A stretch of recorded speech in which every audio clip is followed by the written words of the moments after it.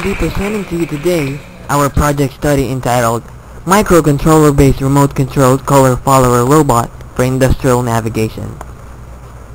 Robots are special and very important type of human-computer interaction. We find them important in industrial applications and also in performing other tasks.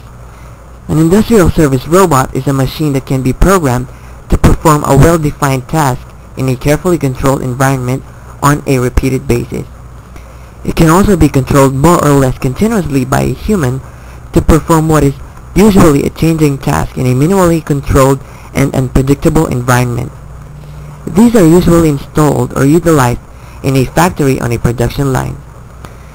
The most common industrial robot applies to transportation from one location of the establishment to another by using a sensor with a predetermined path.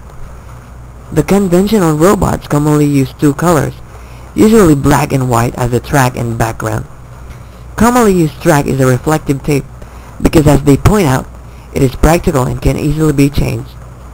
So far, such system has limited functions because it can only cater one track. Practically speaking, industrial robots and machines are usually big, since they perform tasks that is way too difficult for humans. Our main goal in this project study is to develop a remote-controlled line-following robot that will be able to detect different types of colors. It will be utilizing sensors, specifically light sensors that will be trained to detect particular colors. Also, a remote control will be applied for remote selection of the desired color path. Likewise, to achieve the optimum speed and torque of the robot, a suitable motor will be used. In addition, the ADC as well as circuit in controlling the motor will be functioning with the aid of a microcontroller. Therefore, assembly codes for programming are necessary. And lastly, the overall system functionality in a predetermined setting will be assessed.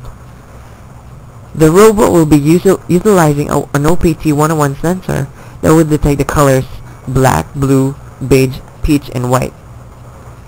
In general, the robot will be supplied by a 7-volt alkaline battery, and the robot will be used in line tracking mode, which is when selecting a specific color for the robot to follow.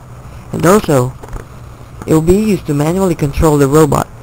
This is for necessary robot relocation to transfer from different tracks. And robot path is oval and should only run on smooth surfaces.